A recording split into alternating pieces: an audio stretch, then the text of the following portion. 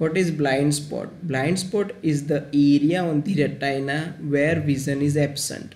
Why? Because it is the site of exit of the optic nerve from the retina.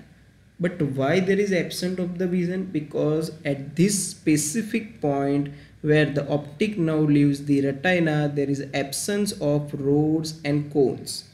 So no rods, no cones. So the vision is absent, and this point is known as blind spot. How to find out blind spot on the perimetry examination?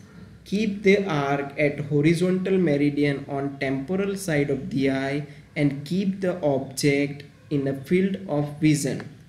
Keep the moving object in the field of vision. So remember that you have to check this blind spot only over the temporal side of either right eye or of the left eye.